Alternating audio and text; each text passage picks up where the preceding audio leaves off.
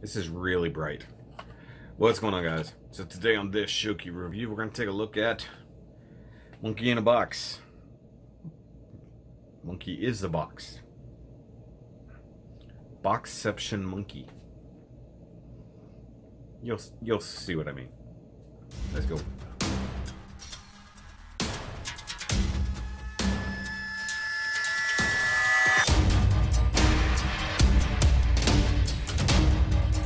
Alright guys, so here today we're going to be looking at a new-ish figure from 52 Toys, and it's a BeastBOX, but it is kind of a weird, not custom, but special edition version of the JoJo, also known as the BB-03PG. I don't know what the PG means, but it is the JOJOBS, as you can see. So you have what is mostly the regular JoJo box here, but it is kind of covered in stuff otherwise.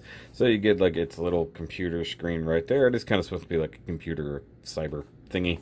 In the back there, you do have the normal backing, or also the instructions. Come over here, you get the box form. Come to the back, you get a whole bunch of stuff I can't read. And you come to that side, it says BeastBOX, and then whatever that says.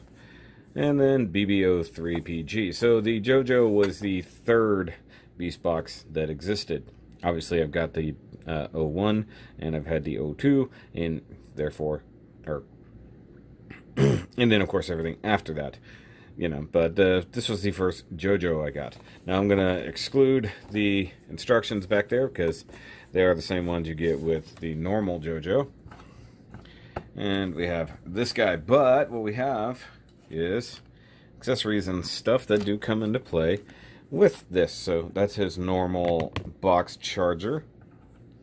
And it is customized a bit. It says print FC Hello World something, and then it's got, you know, rewind, play, fast forward, and a progress bar, and then you can sort of see JoJo back in there. But like I said, he's got stuff for even this mode, which is pretty neat. We're gonna ignore that for right now. Alright, so you do get the obligatory clear plastic spring part. We're gonna throw that away, or rather set it aside. And you can look at the accessories that he comes with for this mode, and you get a little keyboard there. And if one is so inclined, if you have a tiny wire, you could totally hook that up. And it does split in half. I think the intent was that it could be a shield or something at some point. There's not much in the instructions except for setting it up like a computer. And then you do get a little mouse, which is pretty cool. This comes into play in his actual monkey mode, so that's the thing. So you do have your little keyboard, you have your little mousey mouse, like that. Now, we're going to look at the slightly updated catalog here real quick, because I love looking at these, so you can see the other models that are out there. So in this case, you have the JoJo. You have the Flame JoJo, regular JoJo. I have the Flame, but not the regular. We'll be taking a look at the Flame here in a second. We got Vanguard. We got him. We got normal Delta. We don't have the neon blue Delta. Open this up, and we see the cool stuff. So we got Elephants, MoMA, neon blue MoMA. Of course, I have a couple of those. And I have the BBFD MoMA. We sort of looked at that before. And the Metal Wartail JoJo, Metal Wartail MoMA, and Metal Wartail Delta. I want all three of those, and I don't know where to get them. And then you got the Mecha Box over here, or Mega Box, I should say. That's the Alien. I do want to get that. It is available. I just haven't picked one up. And come back here. You got the D10. You got the BP D10. You got the Sakura. I have all those. We looked at those before. And we've got the Mahjong, got that. Ghost Dog, got that. Neon Blue, don't got that. I've never seen that one for sale. Metal Wartail Ghost Dog, which I would love to have. And then all of these limited ones down here that are all different versions of the D10 that I would also love to have. But one that isn't on here is the Camo. So this was pre the Camo. So the Camo ones came out later. But now they have the Camo JoJo, they have the Camo D10. I don't think they have a Camo Momo yet. Camomo. Oh, MoMA. Camoma. Oh, they better do that if they don't.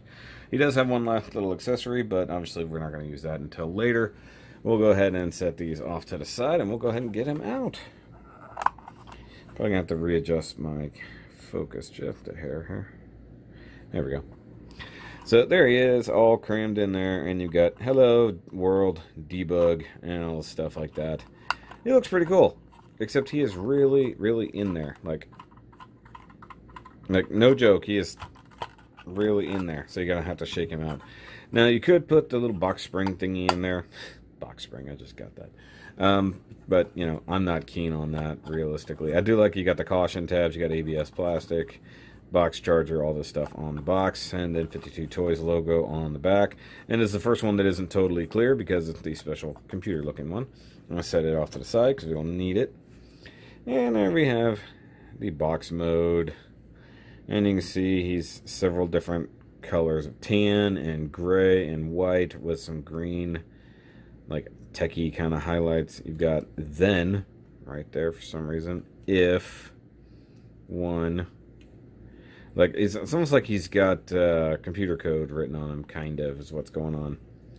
Well, there you go. He's pretty cool. He sits like that. He can sit, I've seen him be able to sit vertical like this, but he might not balance. I've always suspected my table is a little bit off. This might be the proof. Oop, almost. He almost got it. Let's see if I can lower the camera a little bit more. There we go. Get down there. So, no big deal. I don't have anybody else in cube form, but we can bring out our other cube sort of shaped friend here for size comparison.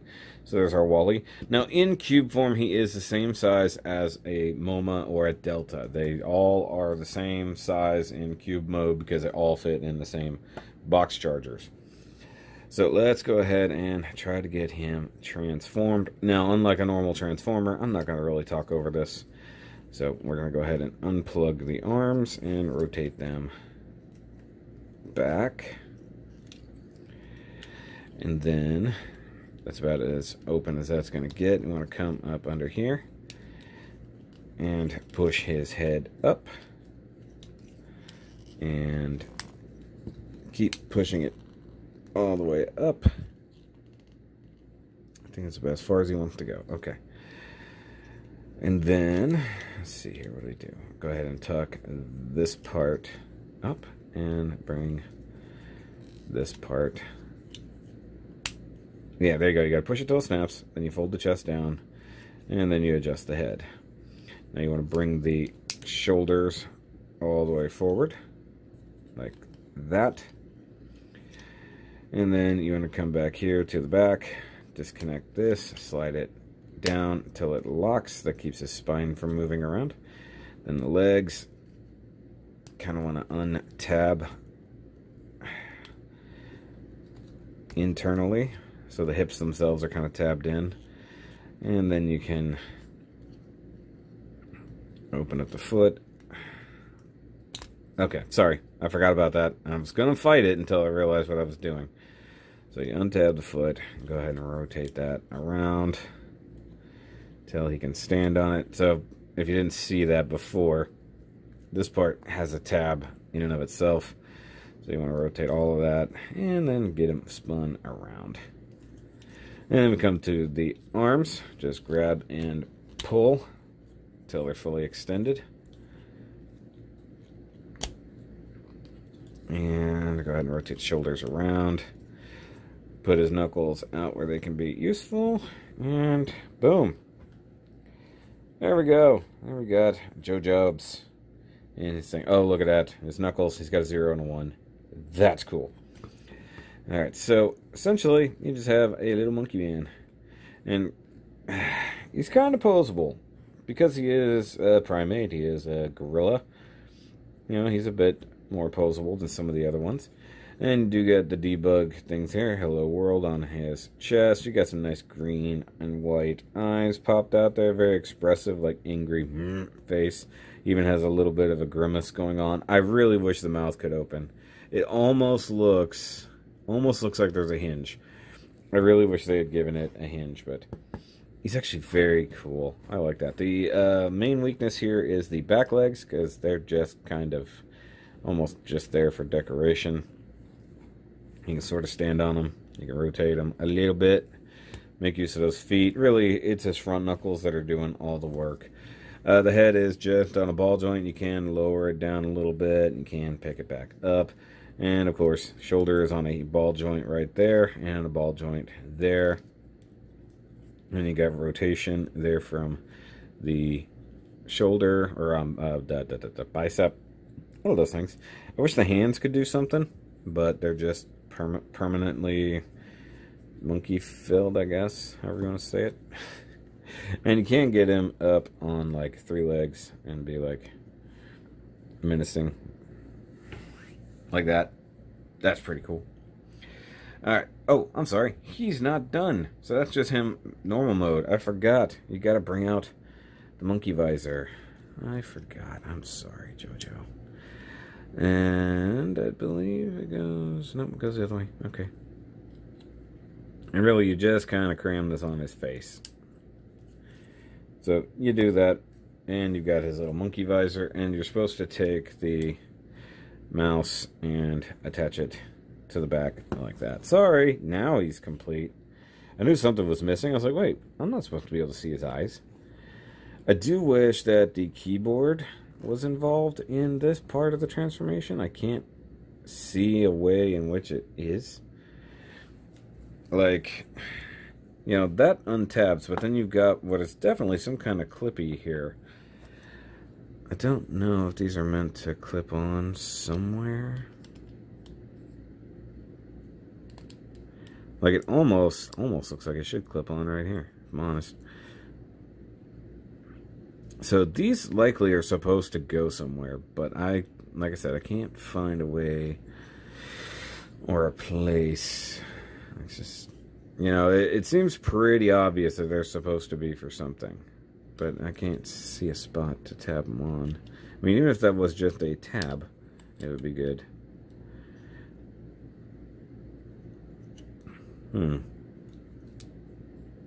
Maybe the hands? Because he does have this big slot right here. And the fist. I don't think it goes there. That wouldn't make much sense.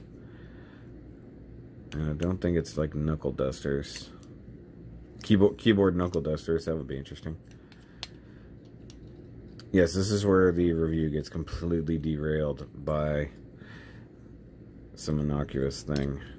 That always happens, though. Like, it's too obvious that they're supposed to go somewhere. But, like, why else would it separate unless it was meant to be a part of it? Hold on.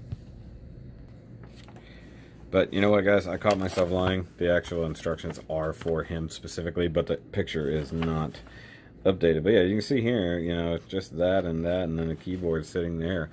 Even going to bot mode. There's nothing I can find for the keyboard to do. And that kind of sucks. Like, it looks like it should be able to do something. Especially considering there's a wire. And it's not like anything tucks away either. So that's strange. Like, that feels like an accessory that should work for something. Either way, so we're done with that. Let's bring out a normal flame JoJo. So you can see the major differences in the paint. And of course, this guy has a nice metallic plastics, and he's got the 99 on the chest. This one doesn't. Of course, you could put that visor on him if you're really keen on it, but I mean, mold differences, there really aren't any. It's exactly the same mold. It's just a paint job difference, which I just realized how shiny these are. These are nice and shiny. He's definitely evoking movie prime.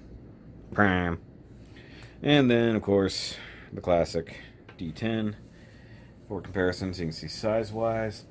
And then, you know, MoMA is pretty much one of the bigger ones, but no reason to bring down everybody for this,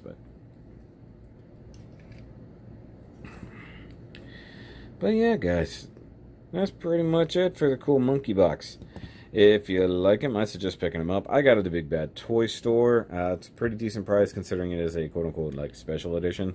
And yeah, these are a little pricey for what you get, but they, I mean, well, if you're considering size, they're roughly the same cost as a deluxe Transformer. But it's a, you know, small-ish company that's making a lot of big stuff happen, and, you know, they're not an everyday toy. It's not something you can just go pick up at Walmart. You know, it's a pretty unique little situation. And I love these things, and I know most people who end up getting them also love them, so I suggest it by all means. If you like this particular version, or you like this one, or even the like blue one, the crystal blue one, by all means, go check them out. Big Bad Toy Store and a few other places. Just search 52 Toys or BeastBOX. You should be able to find them. But next time we're going to be looking at the newest BeastBOX that I could get my hands on, which I'm really excited about.